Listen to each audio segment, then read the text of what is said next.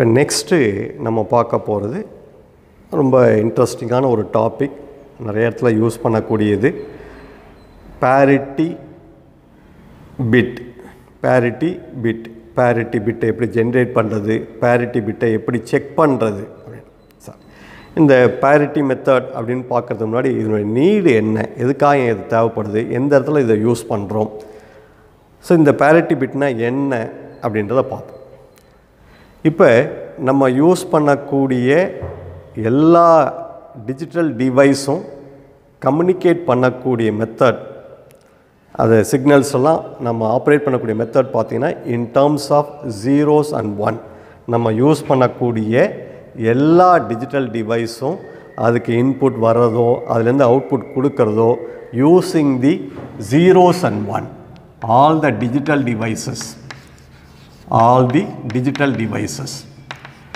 communicate inputோ அவுட்புட்டோ எப்படி communicate using binary numbers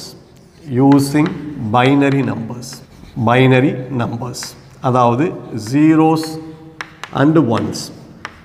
ஜீரோனா low level ஒரு signal, low level signal.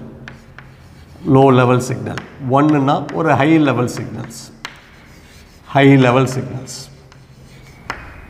Low level signal, high level signals. அதாவது நம்ம இது மாதிரி 0 1 ஸ்கொயர் பல்ஸாக எடுத்து ரெப்ரசன்ட் பண்ணுறோம். ஃபார் எக்ஸாம்பிள் இது மாதிரி இருக்குது, இது 1ன்னு எடுத்துக்கிறேன், இது 0ன்னு எடுத்துக்கிறேன்.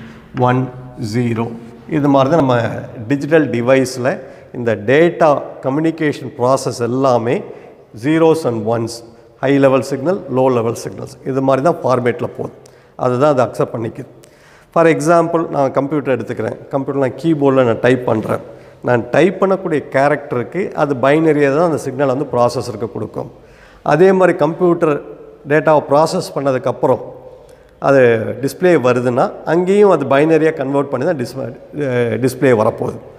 நெட்டை யூஸ் பண்ணுறோம், நம்ம சிக்னலை டவுன்லோட் பண்ணுறோம், அப்லோட் பண்ணுறோம், எல்லாமே using this once and zeros.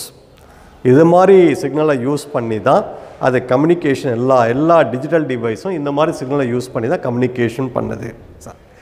இது மாதிரி சிக்னல் கம்யூனிகேட் பண்ணும்போது அது கம்யூனிகேஷன் வந்து த்ரூ ஒயராகவும் இருக்கலாம் அல்லது ஒயர்லெஸ்ஸாகவும் இருக்கலாம்.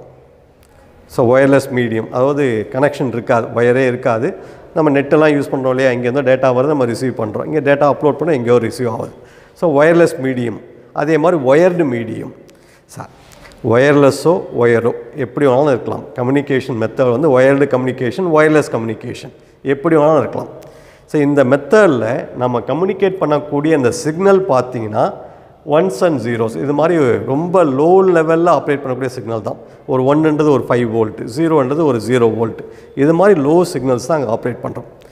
இந்த சிக்னல்ஸ் நம்ம கம்யூனிகேட் பண்ணும்போது சம்டைம்ஸ் இந்த 0 அல்லது 1 வந்து 0வாக மாறலாம்.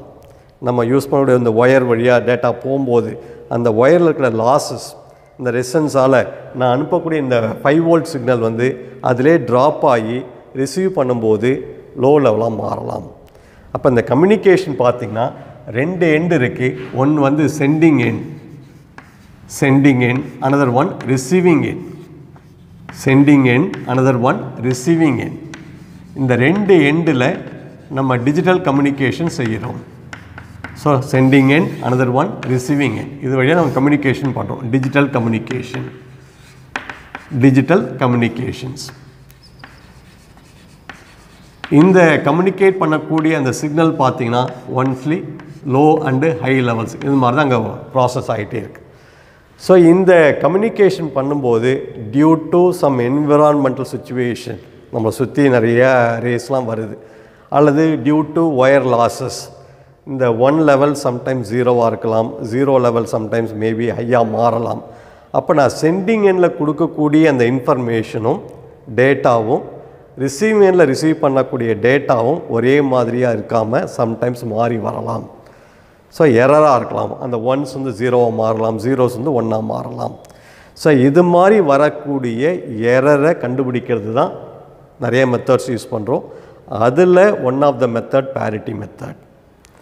ஸோ அப்போ parity மெத்தட்ன்றது error detection method in digital communication. So டிஜிட்டலாக கம்யூனிகேட் பண்ணும்போது அதில் வரக்கூடிய அந்த ஒன்ஸ் அண்ட் ஜீரோஸ் சேஞ்சஸ் ஆகிறத டிடெக்ட் பண்ணக்கூடிய மெத்தட் தான் parity method. One of the parity method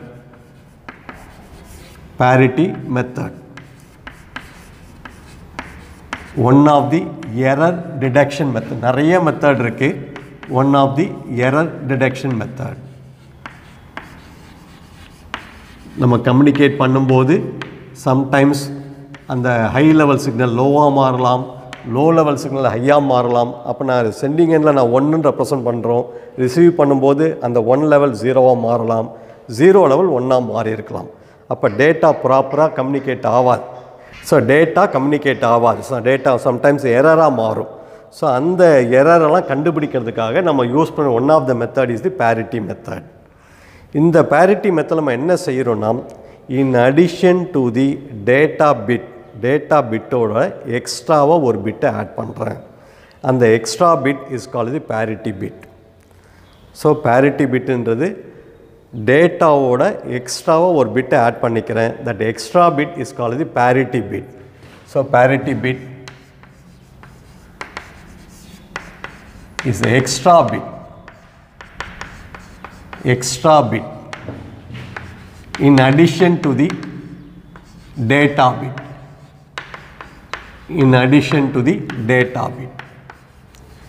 so data பிட்டோட நான் அனுப்பக்கூடிய டேட்டா பிட்டோட எக்ஸ்ட்ராவாக ஒரு பிட்டை ஆட் பண்ணுறேன். அந்த எக்ஸ்ட்ராவாக ஆட் பண்ணக்கூடிய அந்த பிட்டுக்கு தான் parity பிட்டுன்னு பேர். சார் அந்த parity பிட்டை யூஸ் பண்ணி நான் என்ன செய்ய போகிறேன்னா, நான் சென்டிங் எண்டில் கொடுக்கக்கூடிய டேட்டாவில் நம்பர் ஆஃப் ஒன்ஸ் ஒத்தப்படையில் இருக்கணுமா ரெட்டப்படையில் இருக்கணுமா, ஈவன் parity ஆட் parity, நான் கொடுக்கக்கூடிய அந்த டேட்டாவில் டோட்டல் நம்பர் ஆஃப் ஒன்ஸை ஃபிக்ஸ் பண்ணிக்கிறேன். ரெட்டப்படையில் இருக்க மாதிரி ஃபிக்ஸ் பண்ணிக்கிறேன். ரிசீவ் பண்ணும்போதும் அதே மாதிரி ரெட்டப்படையில் வருதான்னு செக் பண்ணுறேன்.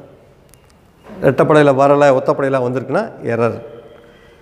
அல்லது நான் சென்டிங் எண்டில் ஒத்தப்படையில் ஃபிக்ஸ் பண்ணிட்டேன், நம்பர் ஆஃப் ஒன்ஸை ஒத்தப்படையாக வச்சுக்கிட்டேன், ரிசீவ் பண்ணும்போதும் ஆட் நம்பர் ஆஃப் ஒன்ஸ் தான் செக் பண்ணுறேன். ஸோ அப்பையும் மாறி வந்ததுன்னா எரர் இருக்குது. ஸோ இதுதான் இந்த மெத்தடில் நம்ம யூஸ் பண்ணுவோம். ஒரு சிம்பிளான ஒரு மெத்தட். ஸோ ஒன்ஸ் மாறி இருக்கலாம், ஒரு 1 மாறி 1 0 மாறி இருக்கலாம், அது நம்ம கண்டுபிடிக்கல. So total number of one's நான் அனுப்பும்போது எத்தனை ஒன்ஸ் அனுப்பியிருக்கேன், ரிசீவ் பண்ணும்போது எத்தனை ஒன்ஸ் ரிசீவ் ஆகுது. இங்கே அனுப்பும்போது இருக்கக்கூடிய நம்பர் ஆஃப் ஒன்ஸும் ரிசீவ் பண்ணும்போது இருக்கக்கூடிய நம்பர் ஆஃப் ஒன்ஸும் சேமாக இருக்கான்னு செக் பண்ணிக்கிறேன். ஒத்தப்படையில் அனுப்பியிருக்கேன்னா இங்கேயும் ஒத்தப்படையில் வருதான்னு செக் பண்ணிக்கிறேன். ரெட்டப்படையில் அனுப்புனா ரெட்டப்படையில் வருதான்னு செக் பண்ணிக்கிறேன். So this is the method of error reduction. அந்த எரர் ரிடக்ஷன் பண்ணுறதுக்காக டேட்டா பிட்டோடு சேர்த்து எக்ஸ்ட்ராவாக ஒரு பிட்டை ஆட் பண்ணிக்கிறேன். அந்த எக்ஸ்ட்ராவாக ஆட் பண்ணக்கூடிய அந்த பிட்டுக்கு பேர் வந்து parity பிட். இந்த எக்ஸ்ட்ரா பிட்டுடைய ப்ராப்பர்ட்டியை பேஸ் பண்ணி